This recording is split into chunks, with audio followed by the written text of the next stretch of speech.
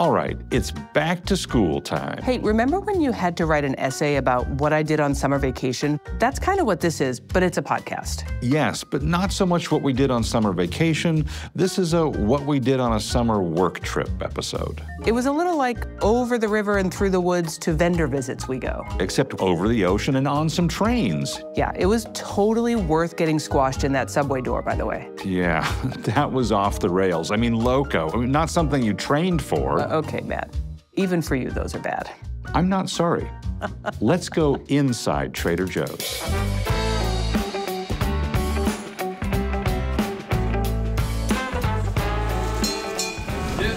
I'm Tara Miller, Director of Words and Phrases and Clauses. And I'm Matt Sloan, the Culture and Innovation Guy at Trader Joe's. Now, when I think about Trader Joe's back-to-school products, well, I think about chocolate from Belgium and mustard from France. You do? Among other things. I mean, you can fit so much into a lunchbox. And that's where this podcast is going, to Belgium and France. We joke about traveling to learn about our products and to look for more ideas because, gotta admit, it's not a bad part of the gig. And it is truly key to what we do at Trader Joe's. Our product development team goes on what you would call little adventures or treasure hunts around the world. So that every time our customers shop at their neighborhood Trader Joe's, they can go on their own little treasure hunts.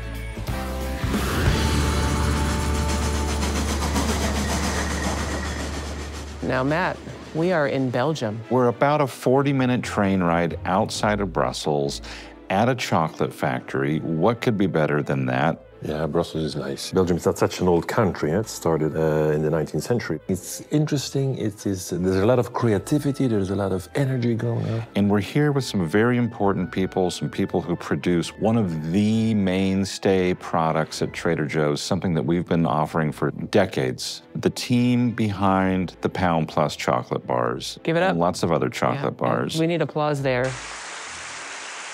My name is Peter, and I'm the primary contact for the Pound Plus tablets. My name is Mark. My role is CEO of the company, but I'm representing a big group of 200 top colleagues, more than 30 different nationalities.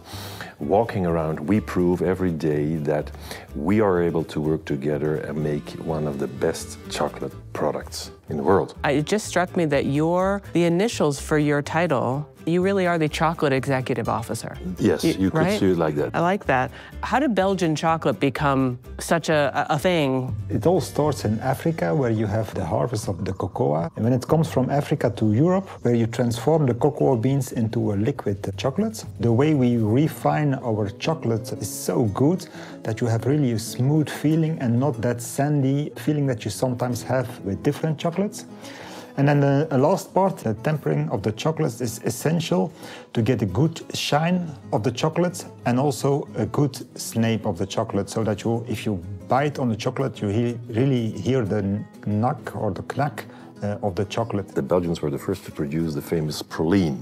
And others followed the way how we make our chocolate. It's very, very elegant in taste. The Swiss do it different, the French do it different, the German do it different. If there are all these differences, and we're talking about texture in a lot of ways, about the mouth feel, is that a result of the conching process? What exactly is conching? When you mix the different ingredients, starting from the cocoa mass, then you can add some, for instance, for a milk chocolate, some milk and sugar and so on. You have to make it to a kind of dough. Almost like a paste? Yeah, paste. Okay. And then you have to conch it, so it's like... like kneading bread? Exactly, a little bit like that. You do that for 48 hours approximately. And that conching process is very important to develop all the aromas of the chocolate, to have a good mixture.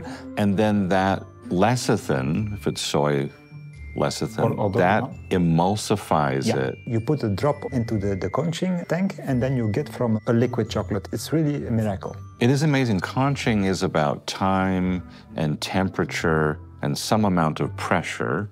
So in the end, you have a couverture. We call that a couverture, which is in fact a recipe. And that recipe we keep in our big dedicated storage tanks. So recipe A is there dedicated. We don't use that tank, let's say, when we have recipe B. We have a lot of recipes, dark, milk, white, whatever, and they wait until we use them on the line. And they go over there via a piping, big pipes. We pump then the chocolate from the storage tanks, which are at a certain temperature, let's say around 40, 45 degrees. They stay there.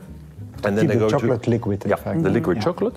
So let's say if we're going to make your fantastic product, we pump it up, your chocolate, to the line. First, it has to pass the tempering machine, because you can't use the chocolate when it has the temperature from the storage. If the chocolate, if that couverture recipe is held at 45 degrees, that's 45 Celsius. Exactly. Which is quite warm. That's like 113 degrees Fahrenheit. Is the tempering warmer than Lower. that? It's cooler? lower. It's cooler than that? It's cooler. Yeah. So by how much? It's around 30, depending on white milk or dark, 26, 27, 28, 9 Celsius. And if I think about the Pound Plus chocolate bars, how do you achieve that level of consistency, not just from batch to batch, but even over years? We have so many in Africa with all different taste profiles at different moments, so we always make a blend of the beans that is as consistent as possible.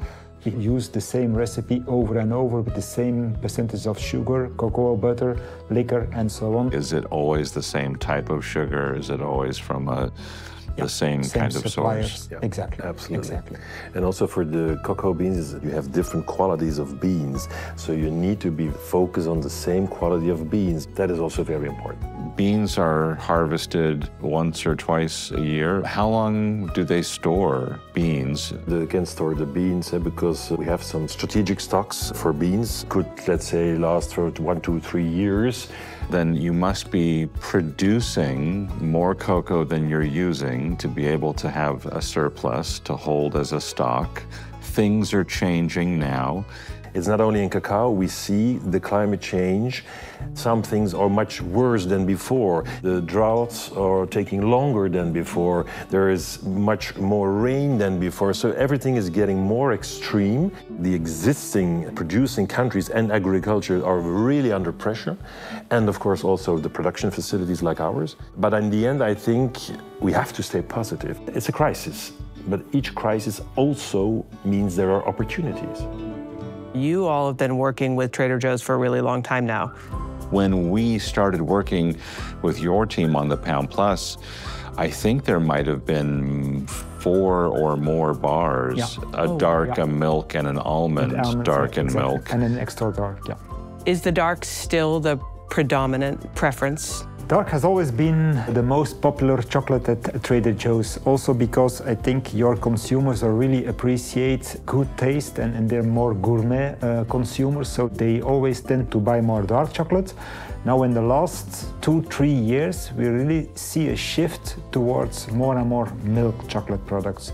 So the best-selling reference is still the extra dark, 72%, but if you take all the darks and all the milk chocolates, the milk chocolate is now a little bit more popular than the dark chocolate. In addition to the Pound Plus, you also make the little 3-packs of Correct. mini bars. Yeah. The milk chocolate version of those little mini bars with the crispy rice. I haven't found another crispy rice chocolate bar that has the same quality of milk chocolate. But then you buy these bars from Trader Joe's and it's like, oh, that's really great milk chocolate. I'm gonna buy that again. Yeah. Exactly. Do you have products currently in development with Trader Joe's? Are there new things that you're working on? Yes, we have now one product and that will come into the stores, I think Q1 of next year. Which is that? It's a bar with a crunchy cookie, brownie, Yes, chocolate and- bar. Yes, that is a great product. I don't even know that we've landed on a name for that yet. At the time of recording anyway, we should be getting close to cornflake bar time, right? It's coming back. There was such overwhelmingly positive reaction to it. Have you already made another round of cornflake bars and you've shipped them, or is that happening? No, Or? they are now on the sea, traveling to the US. Man, let's might- all just take a moment and say, let's say, I hope those bars have a pleasent journny. They might be gone again by the time we air this podcast episode. I thought you were going to so- say by the time we get home. And No. it's like, oh my gosh, check our flight. It would be nice. Next, Peter's taking us on a tour of the chocolate factory. Oh, I hope I can get a selfie with an Oompa Loompa. So we have in total, we have 3 production lines. So this is the first line where we make the Pound Plus tablets. You have the second one where we make the little 3-packs that you find at the checkout. Yep. And then on the last line, we make products like cornflakes bar. Yeah. Oh, yeah. And that's made on that line. Yeah, that's my favorite. The molds who are put there on the line. So this is the dark chocolate Pound Plus bar here, coming into the molds. They're going up like that and a little bit heated so that the mold is a little bit warmer when they get here. And when it gets here, they put the chocolate into the mold. Kind of mesmerizing. There, it goes into there. And then it's all cooling, cooling, cooling. Oh, they look good enough to eat. Peter and Mark, thank you so very much for hosting us here today. You're welcome. The only reason we came to Belgium in the first place was come to where the Pound Plus chocolate bars are made. For my 3 kids, who their entire existence has been with Pound Plus in their lives. And it is the yardstick by which, it's almost as long as a yardstick, it's the yardstick by which they measure chocolate quality, truly, where they always have this and then they taste something and they're like, I'd rather have the Pound Plus. Yeah. So that's amazing. So Thank many you. compliments. Yeah, I know. Getting emotional of it. pleasure. And Matt, next stop, France. France. That was like your best Midwestern. Did you ever see the movie Fargo? Yeah, It almost sounded like she was in Fargo, how she said France. Yeah. We've made a long journey from Belgium to France. Okay, it's not that long a journey from Belgium to France, but from home, it's a long journey to come to Dijon in the heart of Burgundy in France for a very specific reason. We want to see how mustard is made, and not just any mustard, Dijon mustard. We're in this ancient city. We're taking a walk on the street. It's a rainy Thursday morning here in Dijon. Thank goodness for hotel umbrellas. So before we head to the Dijon mustard folks, we thought we'd visit a little market. Les Halles, the marketplace of Dijon. It's like your green grocer, it's like your meat counter, there's wine merchants. Yeah, I'm looking at the cheesemonger over here, the fromagerie. Am I saying that correctly in French? It sounds great. But it all looks delicious. It's cheese and cheese and cheese and cheese. Some chèvre. What's in it? Some herbs. Bonjour. Oh. Merci beaucoup. Merci. Thank you. Merci. Oh, Wow. that is wonderful. That Oh, goes that good. chef with herbs is really good. When we're out in the world as a buying organization, there are lots of different things that we pick up on when visiting a place like Les Halles in Dijon, this big marketplace. I think the trick is this isn't vacation visiting. It's an incredibly romantic place, this wrought iron, classic French open marketplace, and everything looks so good because it's so fun to be here.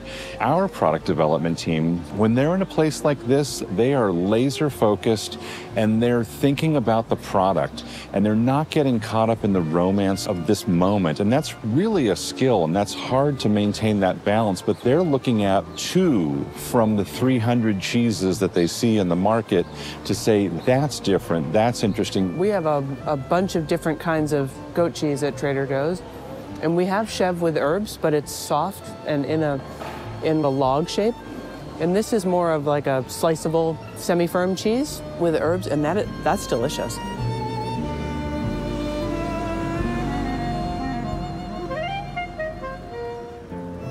We're going to make our way just outside of the city to a long-time, centuries-old Moutadier mustard-making place, a factory.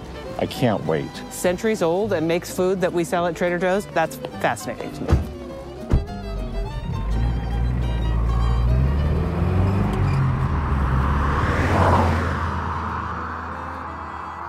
So, some introductions first. You know Tobin, right? Yeah, we go back a ways. I was thinking around 2010. Something. Tara, I don't believe we've ever met. We've not, And, no. yeah. It's nice to be here, though. It's really nice to be here. So Luc is our general director, or managing director, I guess we'd say in English. I am key account manager at Export. Our story starts in 1840. The factory was located just above a river called the River Ouche for hydraulic power to turn the mustard grinders, basically.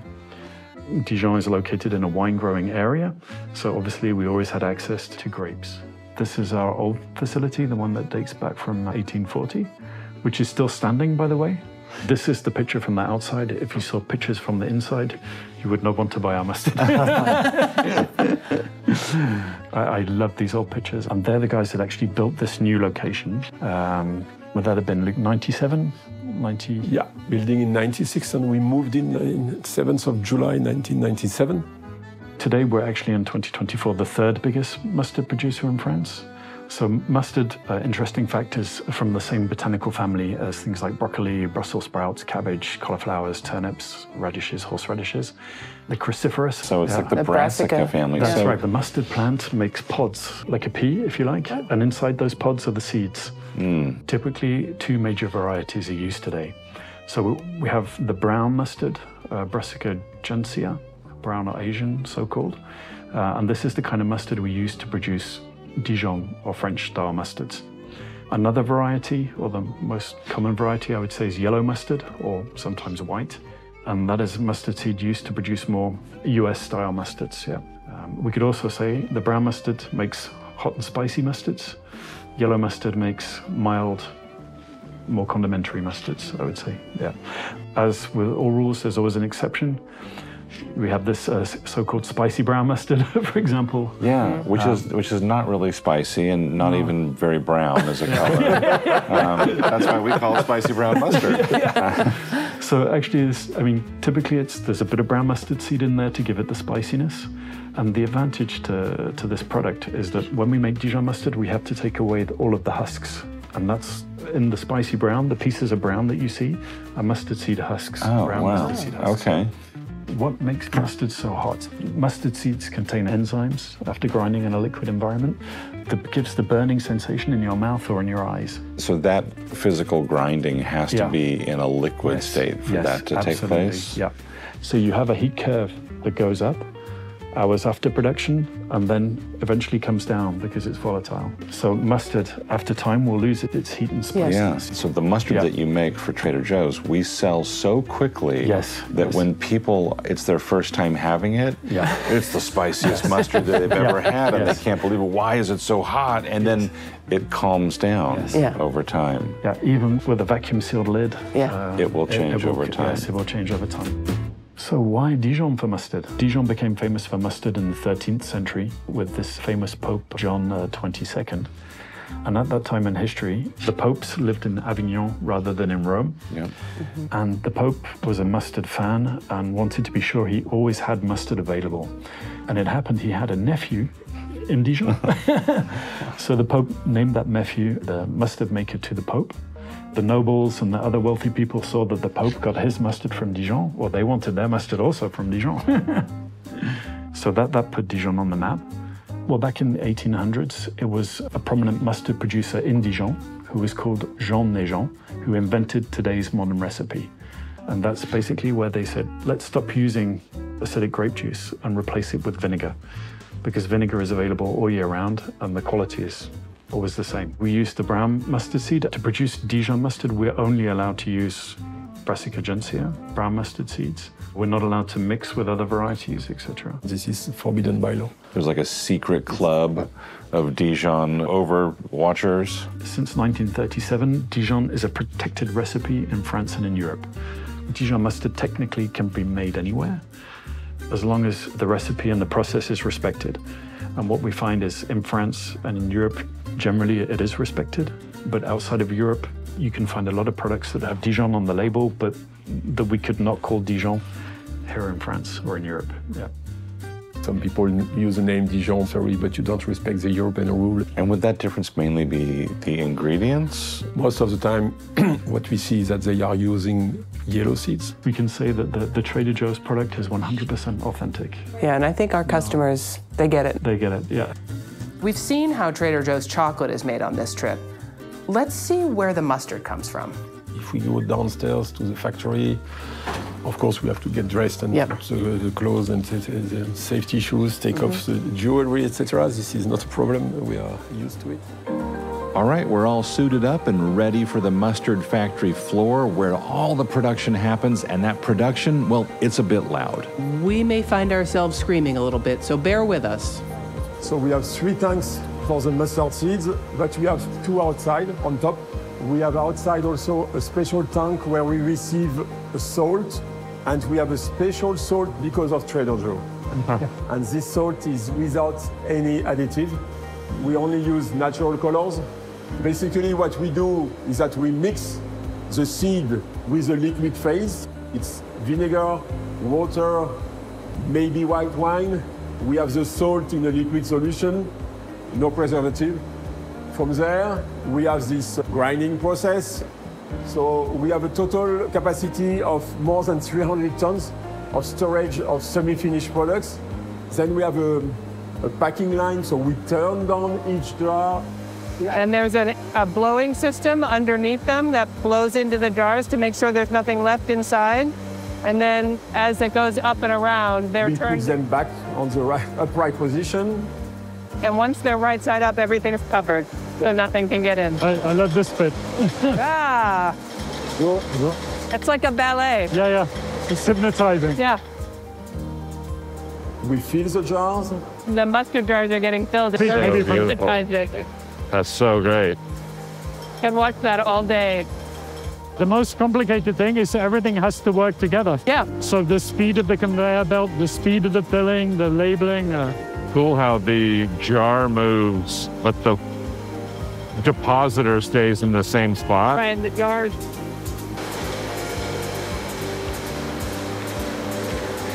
As long as you program the system correctly, it will do the right thing every single time. Yeah. This is a good way to make products at a competitive price. I don't think anybody in the U.S. has Dijon mustard of this quality or anywhere near this quality, anywhere close to the price that we offer. You can take an old world recipe and make it into a new world product. Tobin and Luc, thank you so much for having us here today. This was fantastic. Something can say Dijon without being from Dijon, but ours actually says product of Dijon, France. For us, for Trader Joe's, it's important that it is from this place. So it's not just a style, it's a point of origin. And it's all the rigor that goes into making sure that the recipe holds up to what it needs to be every single time, every single jar. So thank you so much. Yeah. Thank you for coming and visiting us. We have been working together for so many years. How many years? How many years? I don't know. Before you? I think Before so. I arrived. So Okay, so before he arrived, which is 27 years ago? Yeah. Yes, but I know that it was at least 10 years more than that. When I was in high school, shopping at a store with my dad, he would buy the mustard. Wow, and you're old. I know. Yes. Sorry. Authenticity is important to us, and really nobody in the world knows Dijon mustard like the people in Dijon, France. And while there is amazing chocolate all over the world, well, Belgian chocolate, it's just Belgian chocolate. Next, I think we might need to visit our winemaker friends up in the Napa Valley, or maybe the kimbap factory in South Korea. Or some pasta vendors in Italy. Okay, now it just sounds like you're thinking of places that you'd like to go. Matt, it's for the podcast. Hey, so that you get every episode of Inside Trader Joe's wherever we go and wherever you go, please do hit that free subscribe or follow button. It is free and worth every penny. Until next time, thanks for listening. And thanks for listening.